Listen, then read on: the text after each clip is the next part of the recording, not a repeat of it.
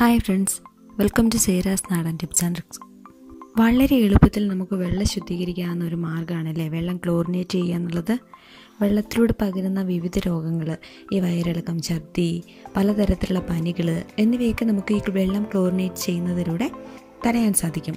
ഇപ്പോൾ മഴക്കാലമൊക്കെ ആയതുകൊണ്ട് നമ്മുടെ വെള്ളം കലങ്ങിയിരിക്കുകയാണെങ്കിൽ, അതുപോലെ തന്നെ വെള്ളപ്പൊക്കമൊക്കെ ഉണ്ടായിട്ടുള്ള സ്ഥലങ്ങളിലാണ് നമ്മുടെ വീടുള്ളതെങ്കിൽ അങ്ങനെ വെള്ളം ഒന്ന് ശുദ്ധീകരിക്കാൻ, നമ്മുടെ വെള്ളത്തിന് എന്തെങ്കിലും കളർ വ്യത്യാസം അല്ലെങ്കിൽ എന്തെങ്കിലും മണമൊക്കെ ഉണ്ടെങ്കിൽ നമ്മൾ വെള്ളം ഒന്ന് ശുദ്ധീകരിക്കേണ്ടത് വളരെ ആവശ്യമാണ് അല്ലേ. അപ്പോൾ ഏറ്റവും ചിലവ് കുറഞ്ഞ രീതിയിൽ നമുക്ക് വെള്ളം ശുദ്ധീകരിക്കാവുന്ന ഒരു മാർഗ്ഗമാണ് വെള്ളം ക്ലോറിനേറ്റ് ചെയ്യുക എന്നുള്ളത്.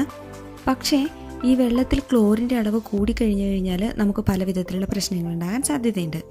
നമ്മളുടെ തൊലിക്ക് പല വിധത്തിലുള്ള അസ്വസ്ഥതകൾ, കണ്ണിന് പുകച്ചിൽ, അതുപോലെ തന്നെ വിവിധ തരത്തിലുള്ള ശ്വാസകോശ രോഗങ്ങൾ, ഈ ആസ്മ പോലുള്ള അസുഖങ്ങളുള്ളവർക്ക് ഇതൊന്ന് കൂടാൻ കാരണമാകും.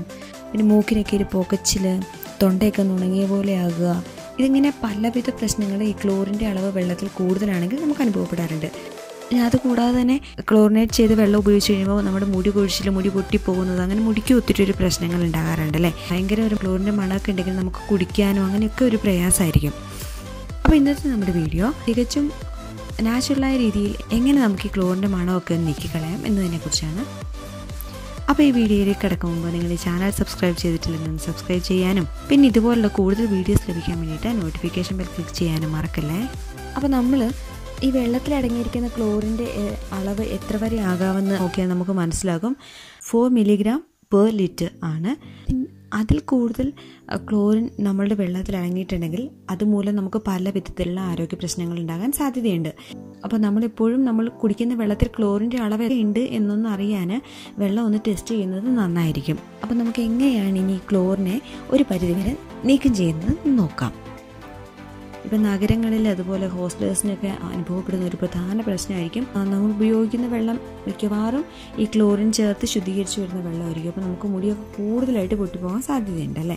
നമ്മുടെ വീട്ടിൽ നിന്നൊക്കെ മാറുന്ന ഇപ്പോൾ കാലാവസ്ഥ വ്യതിയാനം മൂലമൊക്കെ നമ്മുടെ മുടി പൊഴിയും. അതിൻ്റെ കൂട്ടത്തിൽ ഈ വെള്ളത്തിൻ്റെ പ്രശ്നം കൂടി ആകുമ്പോൾ മുടി കൊഴിച്ചിലിൻ്റെ ഒരു ഭയങ്കര പ്രശ്നം അനുഭവപ്പെടാൻ സാധ്യതയുണ്ട്.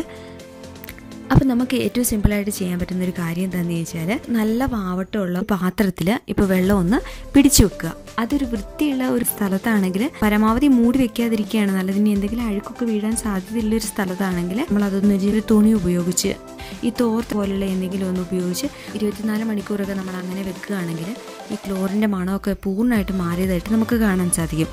വളരെ എളുപ്പത്തിൽ നമുക്ക് ചെയ്യാൻ പറ്റുന്ന ഒരു കാര്യമാണ്. ഇപ്പോൾ ഹോസ്റ്റലേഴ്സിനൊക്കെ ചെയ്യാൻ പറ്റുന്ന ഒരു കാര്യമാണ്. അവർക്ക് വേറെ രീതികളൊന്നും ചെയ്യാൻ പറ്റില്ലെങ്കിൽ മുടി കഴുകാനൊക്കെയുള്ള വെള്ളം ഒരു ബക്കറ്റിലൊക്കെ പിടിച്ചു വെച്ചിട്ട് അത് പിറ്റേ ദിവസം ആകുമ്പോൾ ഒന്ന് ഉപയോഗിക്കുക. അതൊന്ന് തുറന്നു വെക്കുക. അതിനുശേഷം പിറ്റേ ദിവസമാണ് ഉപയോഗിക്കുകയാണെങ്കിൽ ഈ ക്ലോറിൻ്റെ ഒരു മണമൊക്കെ മാറി ഒരു പരിധി വരെ നമുക്ക് ഈ ക്ലോറിനെ നീക്കം ചെയ്യാൻ വേണ്ടി സാധിക്കും. ഇനി രണ്ടാമത്തെ മാർഗ്ഗം എന്ന് പറയുന്നത്, നമ്മൾ ഈ വെള്ളം ഒരു 20 മിനിറ്റ് തിളപ്പിക്കുകയാണെങ്കിൽ ഇതിലെ ക്ലോറിൻ്റെ അംശം നീക്കം ചെയ്യാൻ നമുക്ക് സാധിക്കും. പാചകത്തിന് അതുപോലെ തന്നെ കുടിക്കാനുള്ള വെള്ളത്തിന് ഒരു 20 മിനിറ്റ് സമയമെങ്കിലും ഇത് തിളപ്പിച്ച ശേഷം ഈ വെള്ളം ഉപയോഗിക്കുക. നമുക്ക് കുളിക്കാനൊക്കെയുള്ള വെള്ളം ഇങ്ങനെ ചെയ്യുക പ്രാക്ടിക്കൽ അല്ലാത്തത് കൊണ്ട് ഇത് ആദ്യത്തെ രീതിയിൽ ഒരു വാവട്ടമുള്ള പാത്രത്തിൽ വെള്ളം പിടിച്ചു വെച്ച് തുറന്നു വെച്ച് അത് സൂര്യപ്രകാശം ഏൽക്കുന്ന സ്ഥലത്താണെങ്കിൽ കൂടുതൽ നല്ലത് പിറ്റേ ദിവസം ഉപയോഗിക്കുകയായിരിക്കും ഉത്തമം. ഇനി നമുക്ക് മൂന്നാമതായി ചെയ്യാവുന്ന വഴി എന്ന് പറയുന്നത് ഫിൽട്രേഷനിലൂടെ ഈ ക്ലോറിനെ നീക്കം ചെയ്യുക എന്നുള്ളതാണ്. എങ്ങനെ നമുക്ക് ഏറ്റവും നാച്ചുറലായിട്ട് ഈ വെള്ളം ഒന്ന് അരിച്ചെടുക്കാനുള്ള ഒരു വഴിയെന്ന് പറയുന്നത്, ചാർക്കോൾ ഉപയോഗിച്ചിട്ട് നമുക്ക് ഈ വെള്ളത്തെ ഒന്ന് ശുദ്ധീകരിക്കാൻ പറ്റും. എന്തിനേയും ശുദ്ധീകരിക്കാനൊക്കെ ഒത്തിരി ഒരു കഴിവുള്ള ഒന്നാണ് ചാർക്കോൾ എന്ന് പറയുന്നത്. അപ്പോൾ നമ്മൾ ഇതിനു വേണ്ടി ചെയ്യേണ്ടത് ചാർക്കോൾ ഒരു പാത്രത്തിലിട്ട് നമുക്ക് ആവശ്യമുള്ളത്ര വെള്ളം അതിലൂടെ ഒന്ന് അരിച്ചെടുത്ത് ഉപയോഗിക്കുകയാണെങ്കിൽ നമുക്ക് ഈ ക്ലോറിൻ വെള്ളത്തിൽ നിന്ന് ഒരു പരിധിവരെ നീക്കം ചെയ്യാൻ സാധിക്കുന്നതാണ്. അപ്പോൾ നമ്മൾ ശ്രദ്ധിക്കേണ്ട ഒരു കാര്യം, നമ്മൾ ആഴ്ചയിൽ ഒരിക്കൽ ചാർക്കോൾ ഒന്ന് മാറ്റി കൊടുക്കേണ്ടത് വളരെ ആവശ്യമാണ്. അപ്പോൾ ഈ രീതിയിലൊക്കെ തികച്ചും നാച്ചുറലായിട്ട് നമുക്ക് ഈ ക്ലോറിനെ വെള്ളത്തിൽ നിന്ന് നീക്കിക്കളയാവുന്നതാണ്. പ്രത്യേകിച്ച് സിറ്റികളിൽ ഹോസ്റ്റലിലൊക്കെ താമസിക്കുന്നവർക്ക് ഈ ക്ലോറിൻ വെള്ളം ഉപയോഗിച്ച് മുടി കഴുകിയിട്ട് ഒത്തിരി പ്രശ്നങ്ങളുണ്ടെങ്കിൽ ഒന്ന് പരീക്ഷിച്ച് വെക്കാവുന്ന കാര്യമാണിത്. അപ്പോൾ ഈ വീഡിയോ ഉപകാരപ്രദമായെങ്കിൽ ഈ വീഡിയോ ഒന്ന് ഷെയർ ചെയ്യുക. പിന്നെ please subscribe serahsnadantipsandtricks, bell icon four notification. അടുത്ത വീഡിയോ കാണും വരെ take care and stay blessed.